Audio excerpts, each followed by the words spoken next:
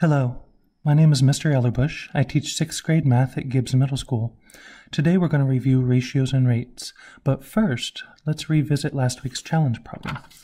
This is one possible solution to last week's challenge problem. Tune in next week for the solution to this week's challenge problem that I'll present at the end of this lesson.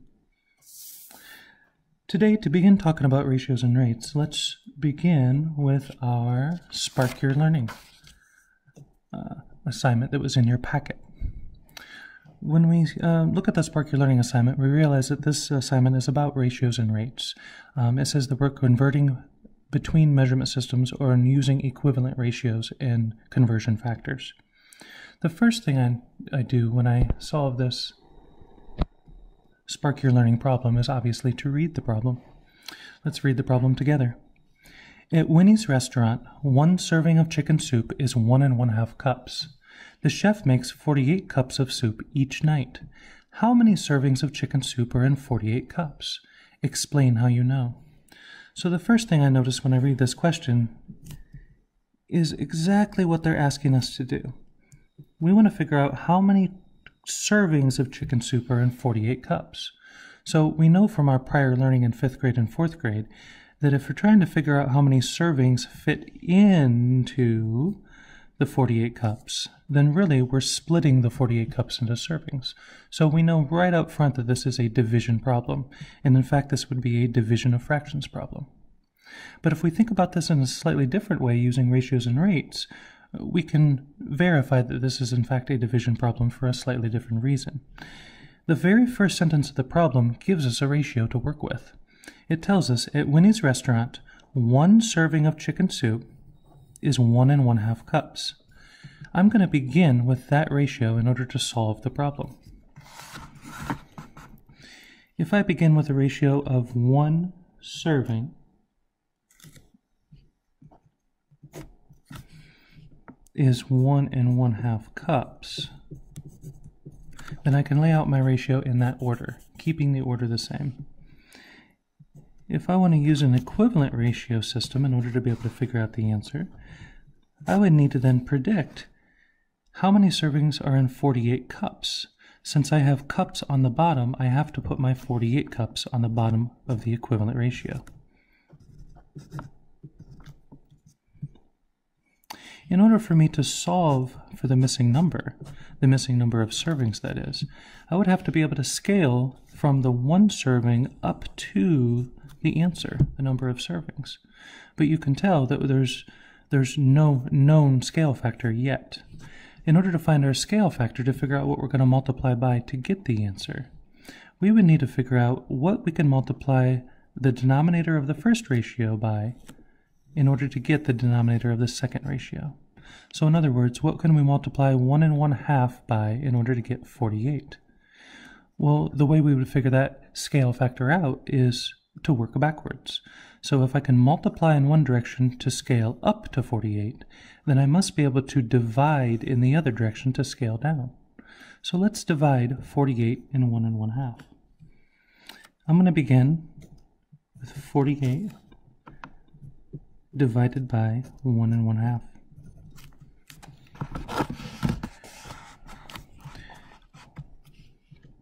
Hopefully we remember from classroom learning that in order to divide fractions, we're actually not dividing, we're multiplying by the reciprocal.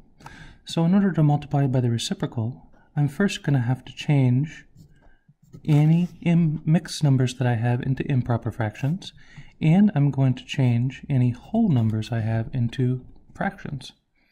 To change 48 into a fraction, all we do is put a 1 underneath in the denominator. To change 1 1/2 into an improper fraction, we're going to multiply and add. 2 times 1 is 2, plus 1 is 3. That gives us 3 halves. So 1 1/2 is equivalent to 3 halves. 48 is equivalent to 48 over 1. At this point, it's still a division problem. In order for me to do the division, though, I'm going to change this problem into a multiplication problem. Dividing by a fraction is the same as multiplying by its reciprocal. So I can start with the first number, keep it exactly the same way. I'm changing it to multiplication. And the reciprocal of 3 halves would be the number that I get when I flip it upside down, 2/3. Now all we need to do is multiply. When I multiply across the top in the numerators, I get 48 times 2. 48 times 2 is 96. When I multiply across the bottom in the denominators, 1 times 3 is 3. We end up with an improper fraction as an answer. So we know that to actually use this number and for this number to make more sense to our brains, we want to go ahead and convert that into a whole number or a mixed number. So to do that, we're going to divide from the top to the bottom. 96 divided by 3. That's what I call chicken scratch. I might come up here and divide 96 by 3. 3 goes into 9 3 times. 3 times 3 is 9. I subtract, I get 0. I bring down my next number, 6, and I can put 3 into 6 twice, because 2 times 3 is exactly 6. When I subtract at this point, I get 0 as my remainder. So I know that my answer is the whole number 32. Oops. So what we could do with the 32 then is we can take this scale factor, bring it back up into the problem, and we know that multiplying 1 1/2 times 32 gives us 48 cups. So in order to scale equivalent ratios, just like equivalent fractions, we need to make sure we treat the top of the ratio exactly the same way as we treated the bottom. So we're going to multiply the top by 32 as well. So 1 times 32 equals 32 servings. So back to the question. How many servings of chicken soup are in 48 cups? If I have 48 total cups of soup, it's going to give me 32 servings of soup. So my answer would be 32 servings.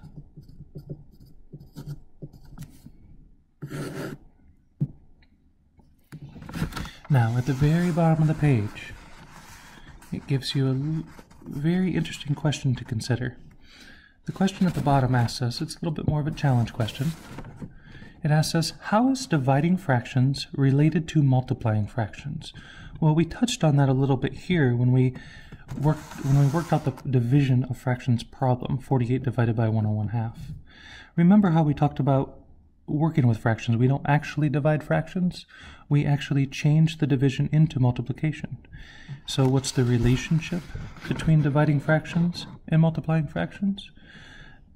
Dividing by a fraction is the same as multiplying by the reciprocal of the fraction. So I hope this gave us a good introduction into the work we're going to do today. Today on your performance task, your questions are all related to ratios and rates. There are 6 total questions. However, I'm going to spend time on the first 3 questions, and I'll leave the rest to you, 4, 5, and 6. So we notice on the very first question, we're talking about Jorge planting flowers in his garden. So let's read the first question and think about that together. Number 1. Jorge planted flowers in his garden. He planted 1 row of 12 tulips and 1 row of 36 daisies.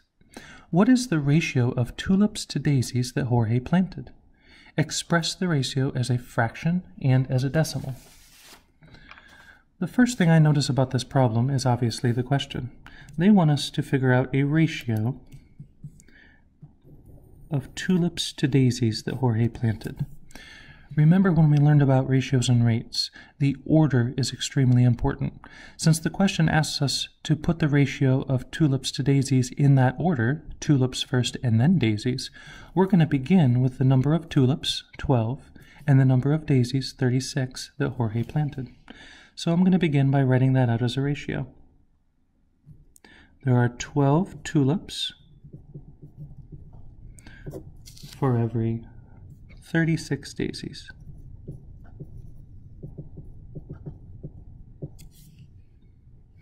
I need to express my ratio as a fraction and as a decimal. Remember that when you're expressing ratios as fractions, you always want to simplify it down to the most simplified fraction it can be. So when I see the numbers 12 and 36, I realize that I can divide both those numbers by 12. 12 is in fact the greatest common factor between the two numbers. If I divide the top by 12, 12 divided by 12 gives me 1 tulip. And on the bottom, 36 divided by 12 gives me 3 daisies.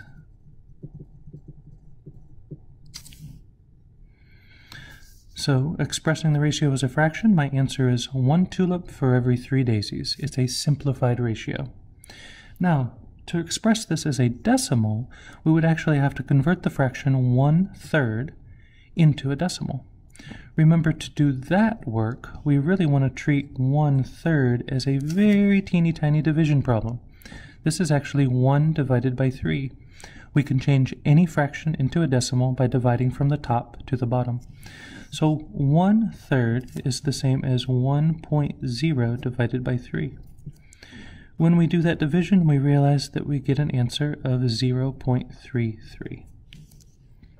What that means is that there are 33 hundredths tulips to daisies.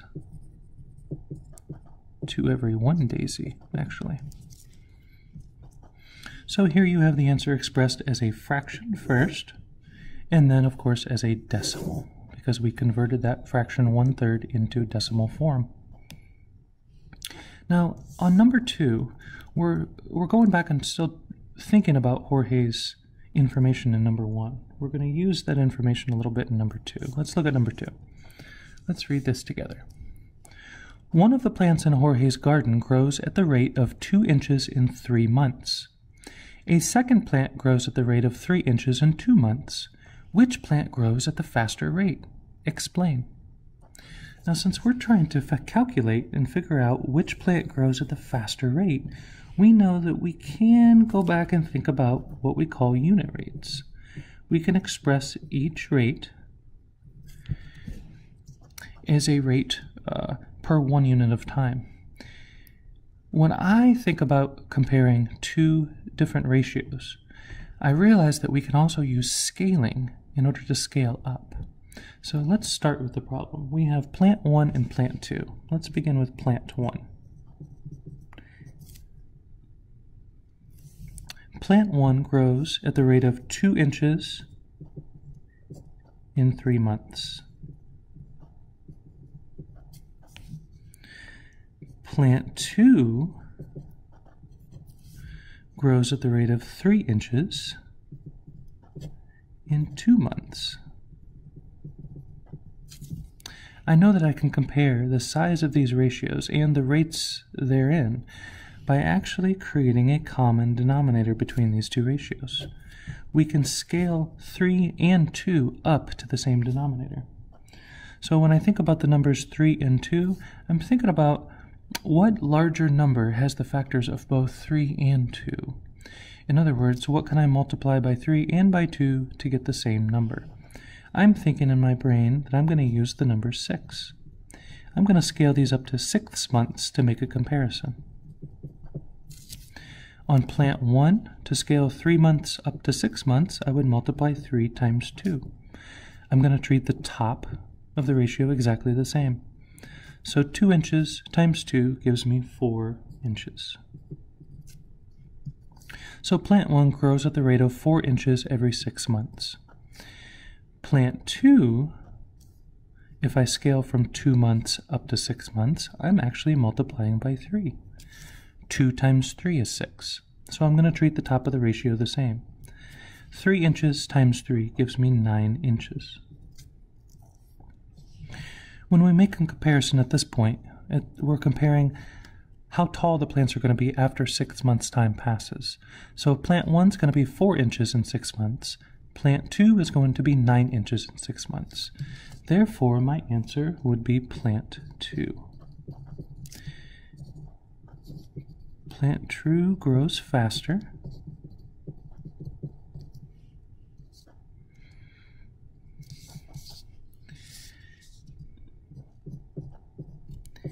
In 6 months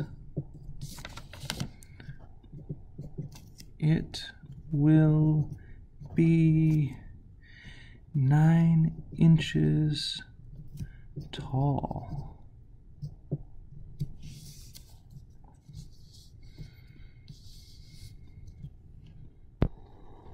Oops, there we go. Now you can get a better look at both number 1 and number 2 together. On to number 3, we can see because this is a performance task, we're still referring back to Jorge's garden and Jorge's flowers. Let's zoom in and read number 3 together. Number 3. Jorge's friend Anna planted a garden with the same ratio of tulips to daisies. Anna's garden has 48 tulips. How many total flowers are in Anna's garden? The first thing I notice about this question is the question itself. How many total flowers are in Anna's garden? That word total is important to me because I know we're not talking about just tulips or daisies. We're talking about both tulips and daisies added together.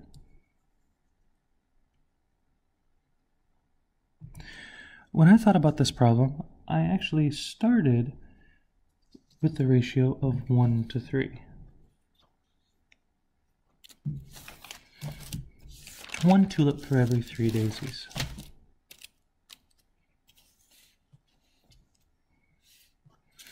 This is the simplified ratio that we determined from number 1.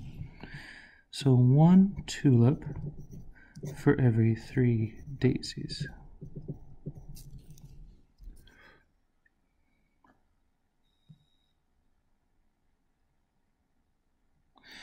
Now, I know that we need to scale these up to 48 tulips. So really, we're just scaling 1 tulip up to 48 in order to figure out how many daisies that Anna has. Jorge has 1 tulip for every 3 daisies. We're going to keep the same ratio of tulips to daisies, and we're going to scale the tulips up to 48 tulips. We know from our experience with ratios that in order to find out how many daisies there are, we would need to treat the top and the bottom of the ratios the same. So to scale from 1 tulip up to 48 tulips, we have to multiply times 48. When we multiply on the bottom by the same number times 48,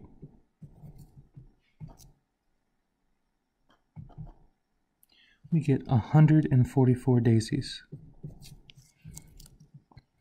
So if Jorge's friend Anna plants a garden and she keeps the same ratio of tulips to daisies, 1 tulip for every 3 daisies, but she has 48 tulips, that means she has to have 144 daisies in her garden. But look back at the question. The question says, how many total flowers are in Anna's garden? This question actually forces us to go back and look at both tulips and daisies together as a group of flowers. So in order to find a total number, we're going to add 144 daisies plus 48 tulips. Altogether, when we do that addition, we get 192 total flowers.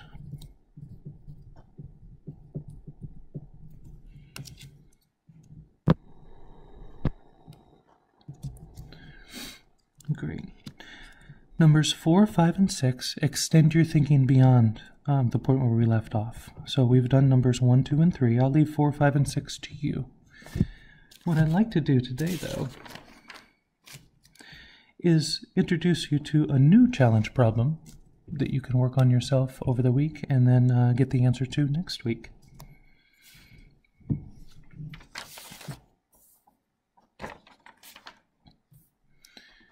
Let me zoom in a little bit so you can see our new ratio challenge question for the week. Our question says, at a clothes shop, the ratio of number of skirts to coats to hats is 3 to 5 to 6. There are 120 skirts and coats altogether. If the shop sells each hat for $20, how much money can be collected from the sale of all hats in dollars? Thank you very much, everybody. That was today's lesson over ratios and rates. Next week, you'll have the answer presented to you for the challenge question. And I do want to remind everybody that there are other resources on the KCS website. You could always visit the KCS website to find more resources to extend your learning. Thank you very much.